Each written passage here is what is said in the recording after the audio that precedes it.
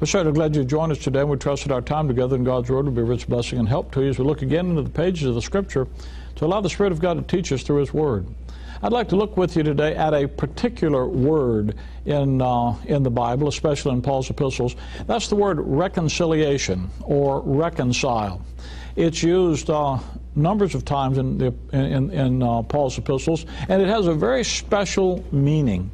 And it's a very important concept. Sometimes when people think about reconciliation, they mistake it with forgiveness, or with salvation, or with justification, or with redemption.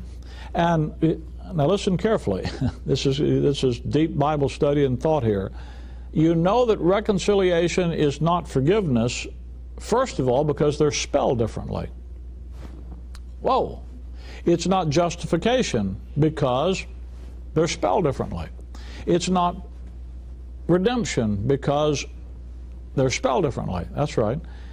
You see, there are many terms in the Bible that God uses to explain what was accomplished through the cross work of the Lord Jesus Christ. Each one of these terms has a specific meaning. Each one of them looks at a specific facet about the cross work of Christ. And when you use sloppy agape, sort of like the guy used to call it, when you just kind of mesh them all together and you don't make the distinctions between them, you wind up in real confusion. One of the books that we make available here is a little book called The Dictionary of the Gospel. Brother Tom Bruchet, who is the producer of our program here, Pastor Bruchet, wrote this book a number of years ago, and it's been a book that's gone around the world bringing help and light to people about these issues. The Dictionary of the Gospel goes through a series of terms: righteousness, imputation, justification, grace, redemption, propitiation, remission, forbearance, sanctification, salvation. All of those and reconciliation, all of those terms are different.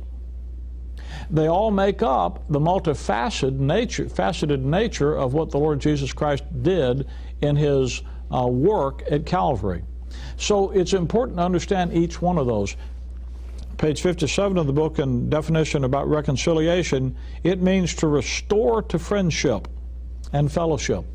In other words, to be reconciled is to have your status change from one way to another. You're an enemy, now you're restored back to friendship.